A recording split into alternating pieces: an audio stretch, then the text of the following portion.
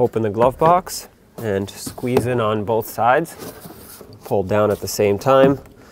That's going to unlock the glove box and let it slide down some more, at which point you'll see this little door back there. Squeeze on the tab on the side and pull out towards you.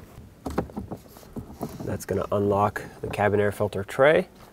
There's your cabin air filter. And with the tray removed, you can press on the underside and remove the cabin air filter from the tray.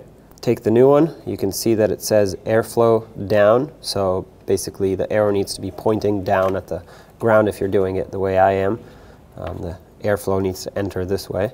Press it into position. Let's put the tray back in. If you had a lot of debris that fell down in there, that's your blower motor down there, so you need to vacuum that up. If not, grab the tray, line it up, slide it in, and press it. It should snap back into place. Close the glove box. And off you go.